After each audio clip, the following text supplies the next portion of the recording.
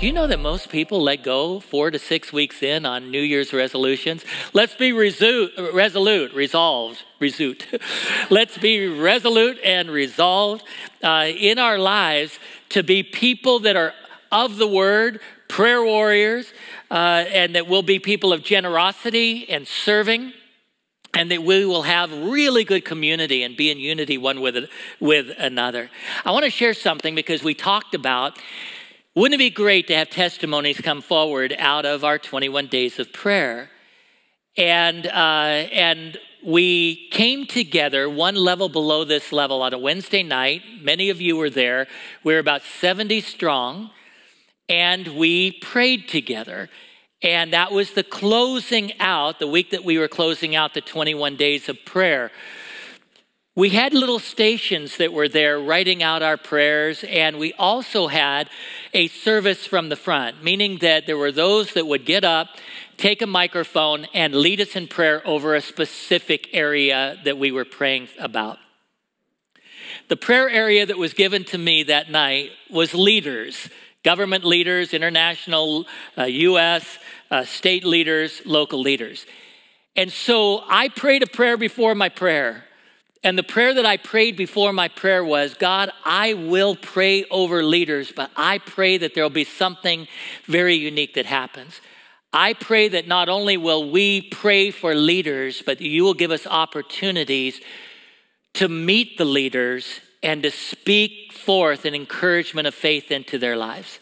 And I pray that for the whole church. Then I got up and I prayed for leaders.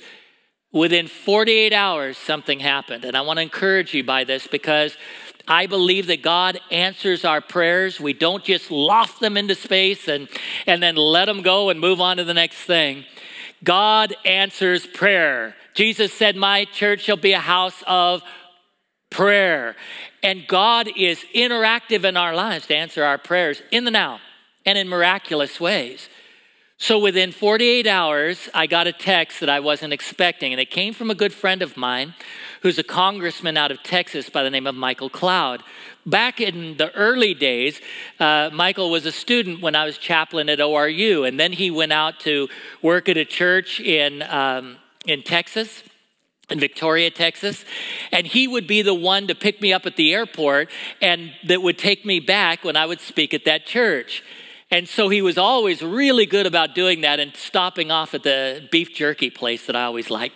In Texas, you can get jerky of every kind. It's not just beef jerky. You can get chicken jerky. You can get turkey jerky. You can buy it by the pound, 2 pounds, 5 pounds, whatever you feel you need.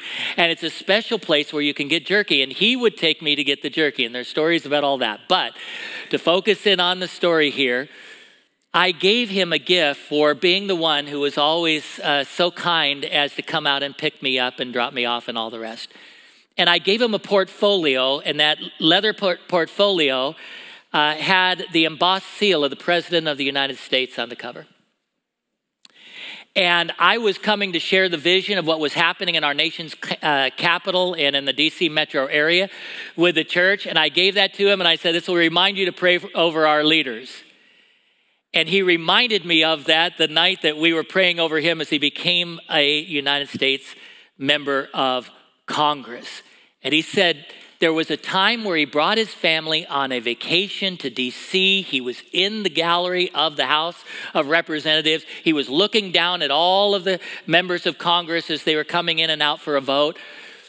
And he felt an impression on his heart that God was speaking to him that one day he's going to be down there and he'll be one of the ones that is doing what he's watching. Now he just held that in his heart. What does that mean? He just held it there. When he ran for Congress, he ran against somebody who was an incumbent who had been there for so many terms. I don't know that anybody thought Michael had a chance. He won the election. Now I believe in his 4th term. Okay, back to the story. So I get a text from Michael and he says, Bill, would you be able to join me at a members only national prayer breakfast on Friday or Thursday, maybe it was.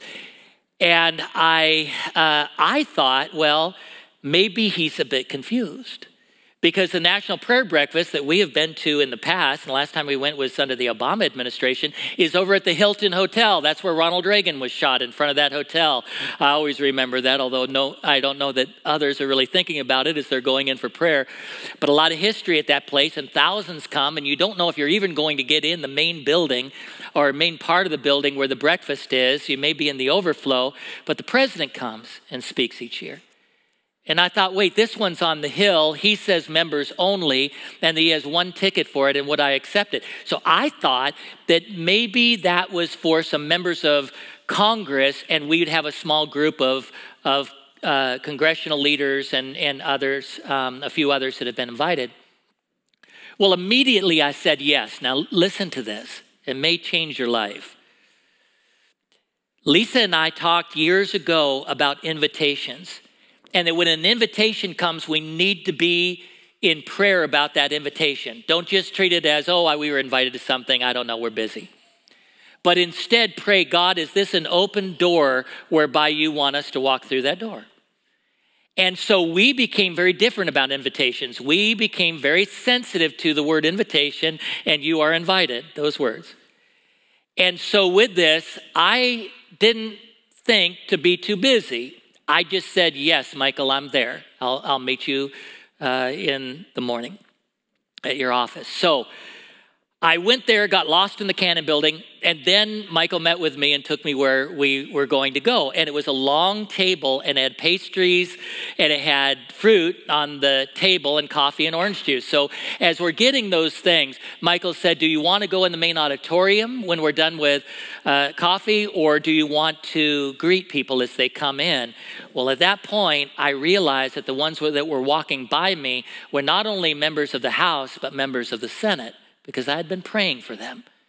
And here came Senator Rick Scott, and there's Senator Klobuchar, and there's Senator Marsha Blackburn, and I'm seeing them go by. Michael is over here. The people are talking to him. He just got placed on 3 subcommittees for appropriations, which is a big deal, and they're coming up and talking to him about appropriations. I'm there with my orange juice. And I turn around and don't expect it, but 2 feet from me is the brand new senator, first woman to be elected as United States Senator in Alabama, Katie Britt. And I hadn't prepared what I was going to say. And you know how those moments are. Anything can come out of your mouth. And the first words out of my mouth, as I turned around, saw her, she's looking at me, she's expecting me to say something. And I looked at her and I said, oh, I've been praying for you. And she threw her arms around me and then stepped back and said very emphatically, she said, you have no idea how much that means to me right now. I said, well, you know God's hand rests on you and you have faith in your heart. And here you are that God has placed you as a United States Senator, and you are not alone in regard to faith. You've got a lot of people praying for you. You know, at that moment, I realized that the things that I had prayed for just like 48 hours earlier were coming true right before my eyes. Then I got back after, well, I'll tell you just a little bit more. We went into the auditorium. It had about 200 seating at the base, about 100 above, and so about 300 in all. And I'm looking, and there's Senator Bill Nelson, the astronaut of one of the space shuttles, and out of Florida. And he had visited our church as his son and daughter were in our church for a matter of time. Especially the son was here for a couple of years. And Lisa went to a retreat with Grace Nelson, the wife. So I remembered him, and now he's over all of NASA. And there he is seated over here. And then I see there's Senator Mark Pryor. And he was in our church for several years. And he was the senator from Arkansas. And I'm looking at my phone and trying to figure out, so is there a national prayer breakfast over at the Hilton and also here on Capitol Hill? And what is happening?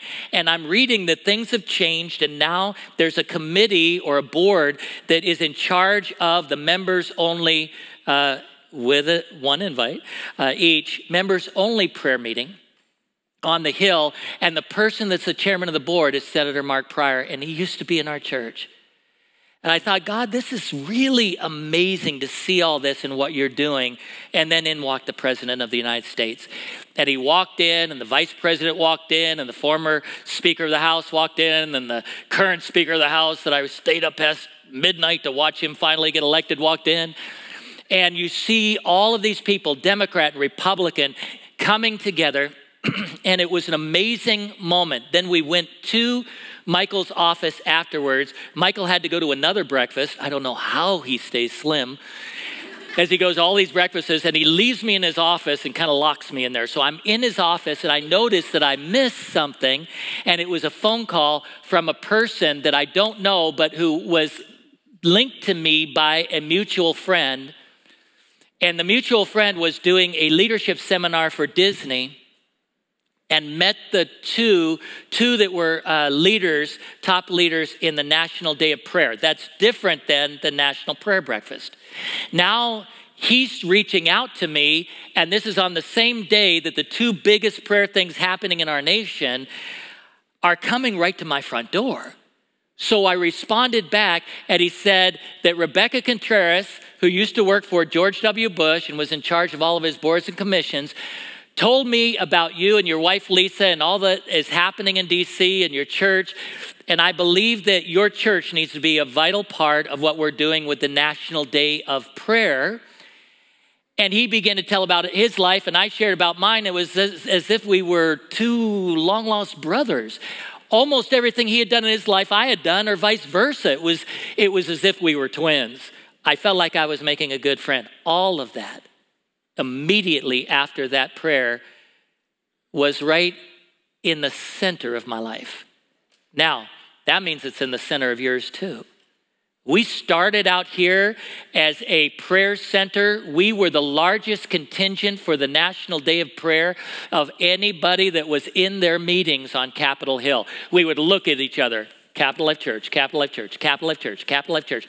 We were all over the place. They'd name anything that was a national prayer movement, if it was on the steps of the Capitol, in the Capitol, whatever it was, a prayer walk, we would be there. And I believe that God is calling us to that central place again to make a profound difference, because our leaders are dropped off in the DC area, and then their family says, bye, we're going back to the easy to live in state we're from. And you get to stay in Washington, DC and get to know people. And these people need to know that we're praying for them, right? So let's continue to pray for our leaders. Let me speak today on the topic, Jesus' team. It is a series, and I believe it goes well right now with entering into these life groups. Small groups that we at Capital Life call life groups, and that you can jump into a life group and you can get to know people at church, walk with people who are like-hearted and like-minded, and make the best friends of your life. And so I want you to continue to do that as we move through the coming days and weeks. In Acts 17, the Bible calls Jesus' team, quote, those who turned the world upside down. In Revelation 21, the Bible states that the 12 foundations of the wall of the New Jerusalem, speaking of the future, will have their names, the disciples' names on them. Matthew 19 tells us that the disciples will sit on 12 thrones in the hereafter. They were chosen by Jesus. They would spend little more than 18 months being trained to launch and lead the early church. They were 12 in number, we know that, and we know them as the disciples or the apostles. So I want to talk about Jesus' team, because we all need a team of people we're going through life with, right? And we want to make certain that we have the right team. I know Dave Ramsey was talking along the lines of finances, so please take this beyond solely finances, because it's true, I think, across life. He said, your friends, if you look at your friendship group, you are financially making within 10% of your friendship group. Now, that's an interesting thought. It may not be true of every friend, but he was basically saying those you run with in life, those are the ones that you're going to be like. And for Jesus, who is God himself, to get together 12 people. I want to know a little bit more about the 12. It might help me know what type of people I need to focus in on and come closer to, and that they would be a part of my group of friends and close core group. Again, they were chosen by Jesus. Now let's look at Mark 1:17. Jesus says, "Come follow me, and I will send you out to fish for people." He's speaking to these disciples. Now those words, "follow me," are an invitation.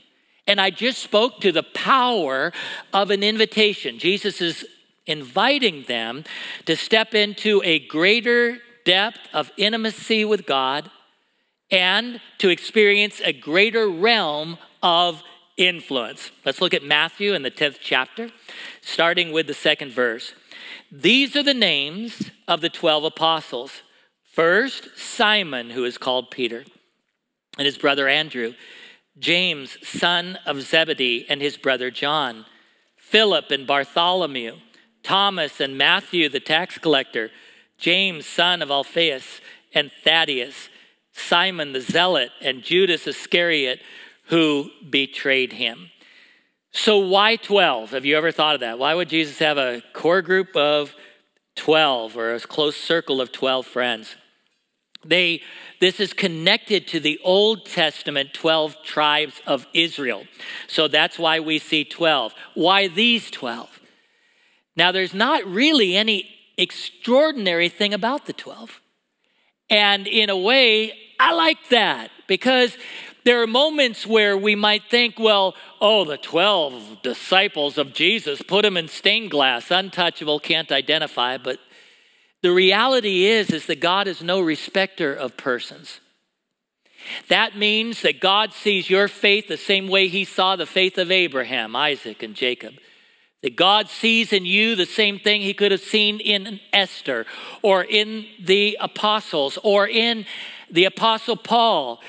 All of these individuals we could think are so far beyond us, but the reality is they're flesh and blood individuals, and God will interact in our lives in powerful ways if we also will lean into God and place our faith there. Can I hear an amen from you on that? So these individuals were ordinary. There are no scholars, no intellectuals amongst them. We don't see rabbis. We don't see Sadducees. We don't see Pharisees. We see no nobility or royalty within the group. They were prone to mistakes.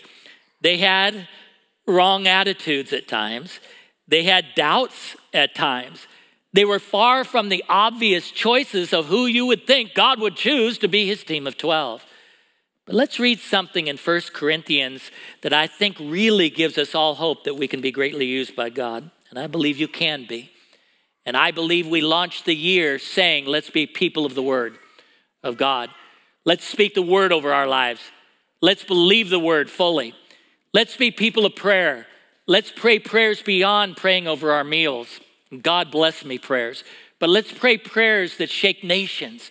Let's pray prayers that cause healing to go forth, and deliverance and miracles to go forth. Listen to this. Brothers and sisters, think of what you were when you were called. Not many of you were wise by human standards. Not many of you were influential. Not many were of noble birth. But God chose the foolish things of the world to shame the wise. God chose the weak things of the world to shame the strong. God chose the lowly things of this world and the despised things and the things that are not, to nullify the things that are, so that no one may boast before him. And again, to me, I take great hope in that God can use me. And I take great hope in the fact that God can use each and every one of us, because in the long run, we'll lose our titles. In the long run, we'll lose our job descriptions. The things that we're so busy about and feel pressured by right now won't be there anymore. And what we'll want to know is that we live fully the calling that was upon our lives. Amen? Amen. I want to read something to you that I read that I thought kind of put all of this in perspective. It's something that somebody wrote. This is not out of scripture, but it is something that I thought helps us think on this a little bit more. And it is to Jesus, son of Joseph, woodcrafter's carpenter shop, Nazareth. And it is from the Jordan Management Consultants. Dear sir, thank you for submitting the resumes of the 12 men you have picked for managerial positions in your new organization. All of them have now taken our battery of tests, and we have not only run the results through our computer, but also arranged personal interviews for each of them. And our psychologist and vocational aptitude consultant have met with them. The profiles of all the tests are included, and you will want to study each one of them carefully. As part of our service, we make some general comments for your guidance, such as an auditor will include some general statements. This is given as a result of staff consultation and comes without any additional fee. Long buildup. Okay, focus in. Here we go. It is the staff opinion that most of your nominees are lacking in background, education, and vocational aptitude for the type of enterprise you are undertaking. They do not have the team concept. We would recommend that you continue your search for persons of experience in managerial ability and proven capability. Simon Peter is emotionally unstable and given to fits of temper. Andrew has absolutely no qualities of leadership. The two brothers, James and John, the sons of Zebedee, place personal interest above company loyalty. Thomas demonstrates a questioning attitude that would tend to undermine morale. We feel that it is our duty to tell you that Matthew had been blacklisted by the Greater Jerusalem Better Business Bureau. James, the son of Alphaeus, and Thaddeus definitely have radical leanings, and they both registered a high score on the manic depressive scale. One of the candidates, however, shows great potential.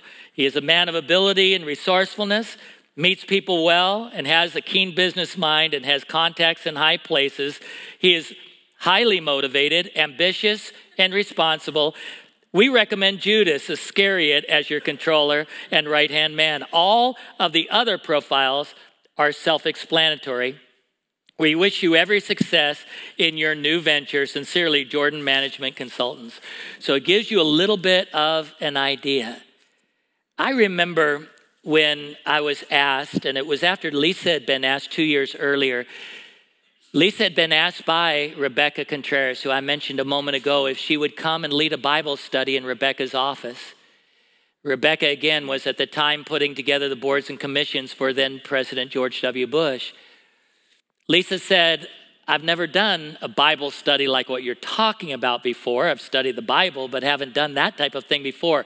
Rebecca said, it may only be you and me, but come. After that, people began to come in, and the women that served the president began to find out about this Bible study, and they came to it. I remember going on what was a West Wing tour after hours. We made it a prayer walk. And when we went to the Oval Office, Lisa was talking to me, and women were ducking their heads out of offices in the West Wing, saying, Lisa, I thought that was you. And there were people that were in her Bible study. I realized that what was happening was something that we didn't do anything to set up. It was an open door from God. And to this day, there are still good friends that came out of that Bible study, and it really impacted their time when they felt alone in this area. 2 years later, the deputy head of the faith-based office for the president asked me if I would do a similar Bible study and do that Bible study for men. And I was glad to do it and came in and did that at the time for the men. I don't know why I'm sharing that story. It had something to do with a point I wanted to make. But it was awesome.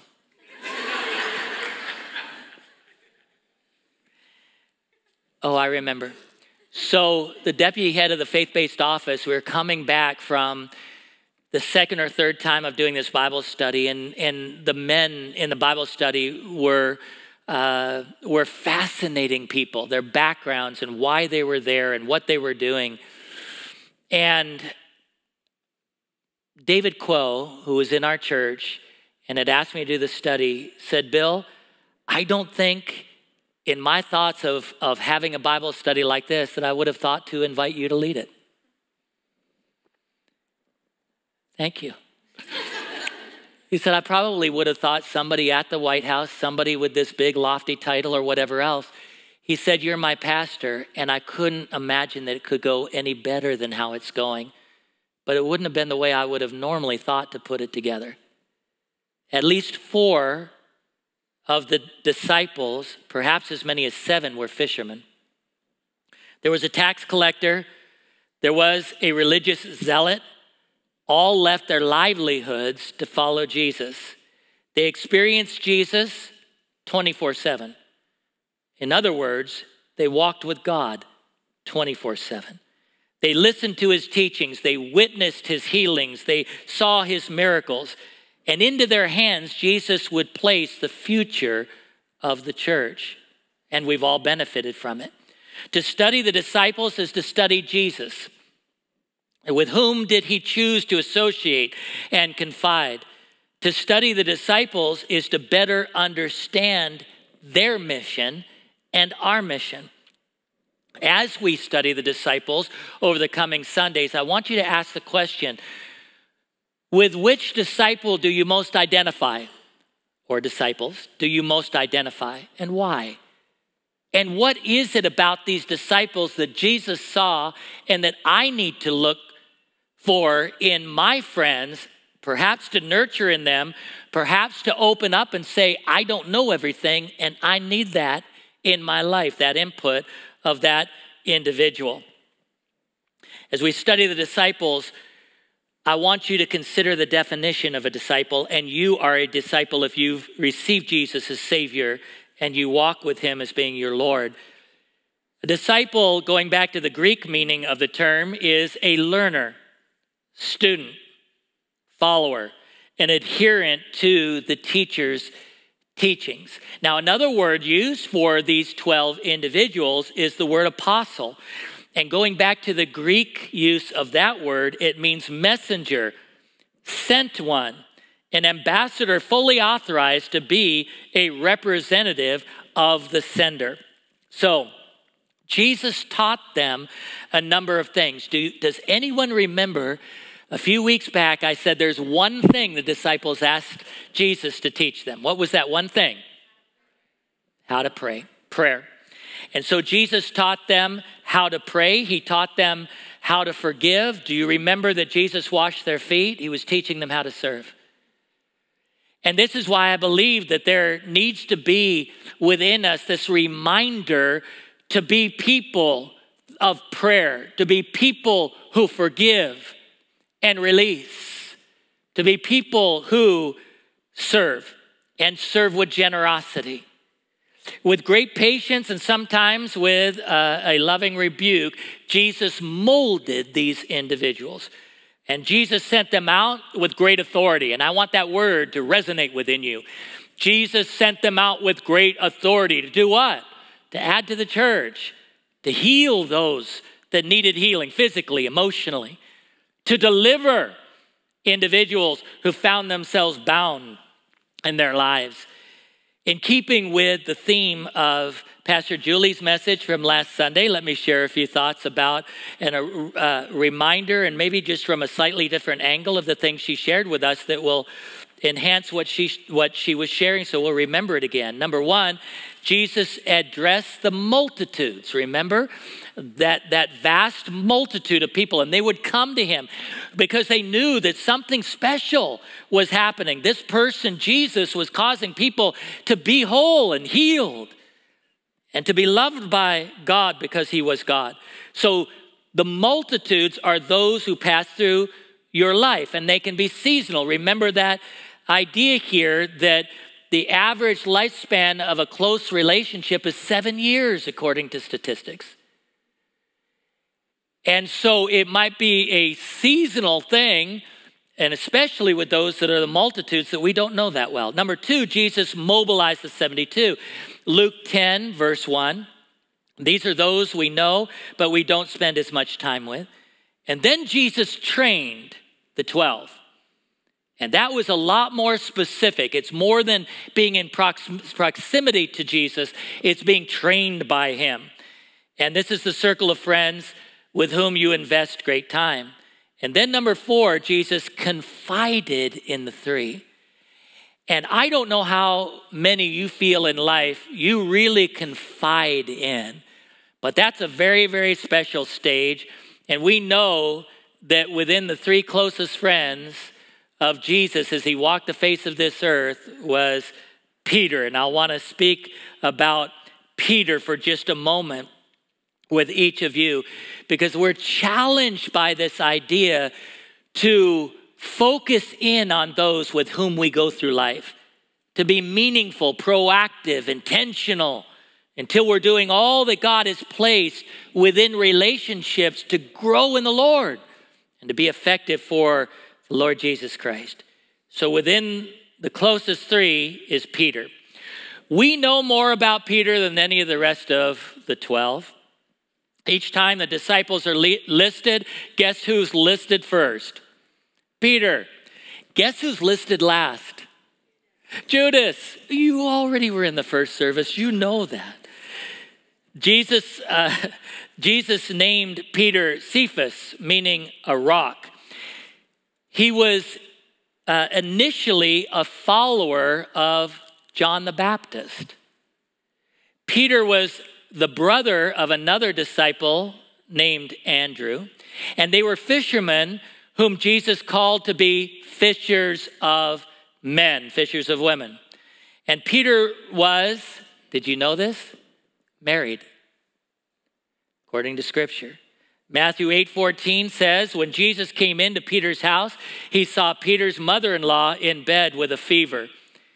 And immediately that tells us something. We're putting the rest between the lines. We're getting a sense of who Peter is. In 1 Corinthians 9:5, the Bible says, don't we have the right to take a believing wife along with us, as do other apostles and the Lord's brothers and Cephas?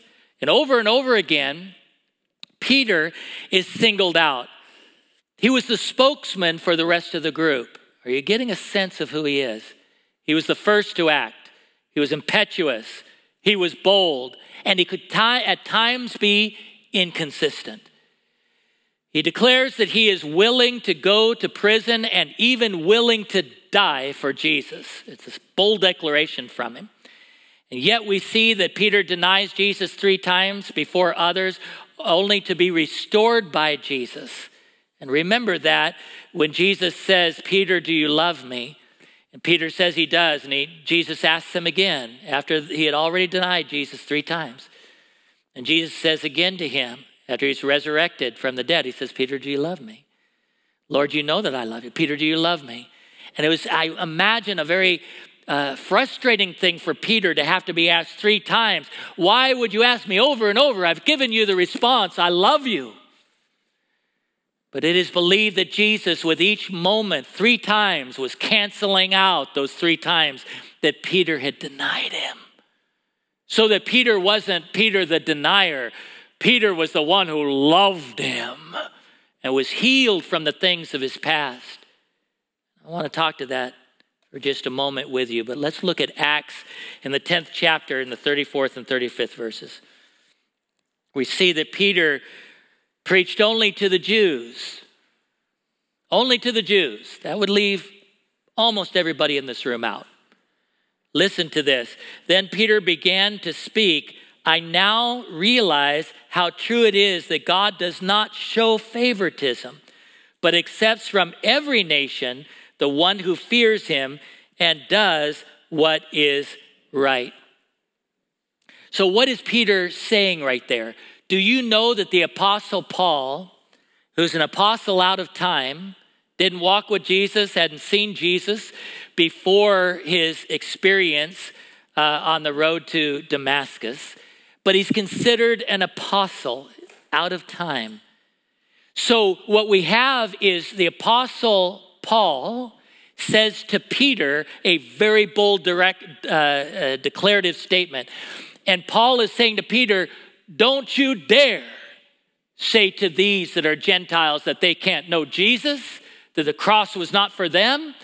Instead, let them receive what Jesus did on the cross and don't add to it circumcision and do not add to it rituals and different ways that you eat and clean food. All of that was in the Old Testament. It was there for a purpose, but we're in a day of grace, and he declared these things to Peter, who was the leader of the disciples. Imagine the boldness of Paul. But if it were not for the boldness of Paul, we wouldn't know what it is to be able to say we're part of the family of Abraham, Isaac, and Jacob. We're part of the faith of these greats that we read about in the Old Testament, because we have received the same thing that we received, that Jesus died on the cross for us. And we can know God personally because of it. And he rose from the dead. So in conclusion, when we think of Peter, what do we think of? Just think for a moment, Peter, what do you think of? We think of him walking on the water. That was pretty miraculous. We think of him declaring, "Thou art the Christ, the Son of the living God," when others were trying to say Jesus was something else, someone else. And he declared, "No, you're the Christ." And Peter knew it because of the Spirit of God. It meant he was sensitive, that God had spoken that to him, no one else. And he declared it. We know Peter was on the Mount of Transfiguration as part of the three that were there, of the disciples. We know that he protests as Jesus goes to wash his feet, and yet receives the washing of the feet because Jesus is intent on doing so. He draws the sword and he cuts off the ear of the servant of the high priest in the Garden of Gethsemane. And by the way, we were in the Garden of Gethsemane on our last trip to Israel. And we loved being able to walk through the Garden of Gethsemane and think back to that moment when Jesus was struggling over the cup that was given to him. But he drank it, and not just part of it, but all of it, so that he might be our Savior and our hope. And we know that he drew the sword, Peter did, and cut off the ear, trying to do something by his own strength that he thought was right, and Jesus healed the ear. We know that he denied Jesus 3 times. We know that he preached at Pentecost with great power. We also went to the steps of where all that happened at Pentecost happened. We're going to be going back in November, as was mentioned last Sunday. We're going to get our brochures soon, so don't ask any questions, but set aside, I think it's the 3rd through the 11th, and set aside in November if you would like to come with us. And it's going to be a great group of people, I know, and we're going to walk where Jesus walked, and it's something I look forward to in 2023.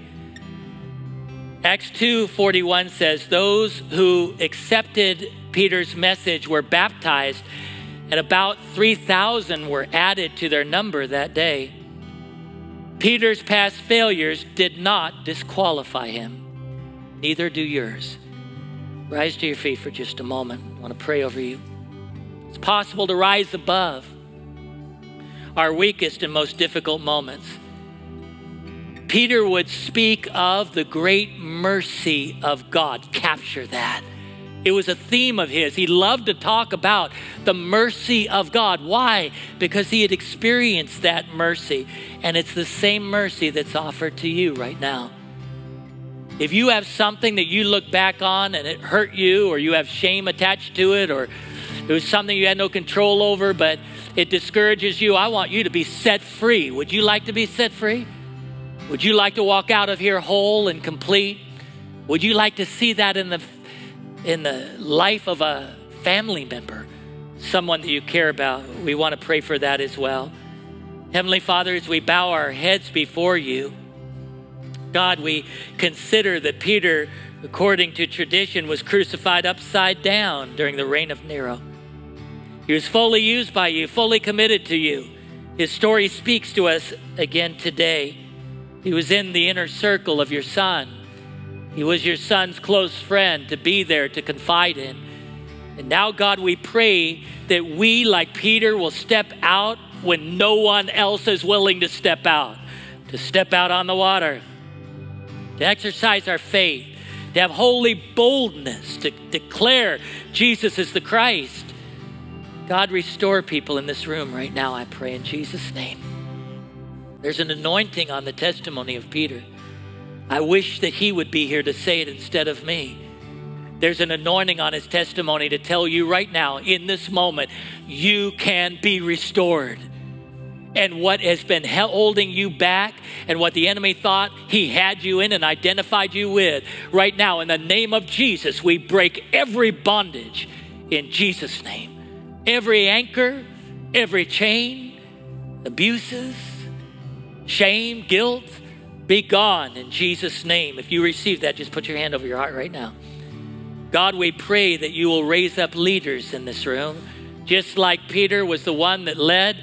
God, what was happening on the day of Pentecost, cause us to be bold for you. Take away every fear in regard to being someone who's fully committed to you in this generation.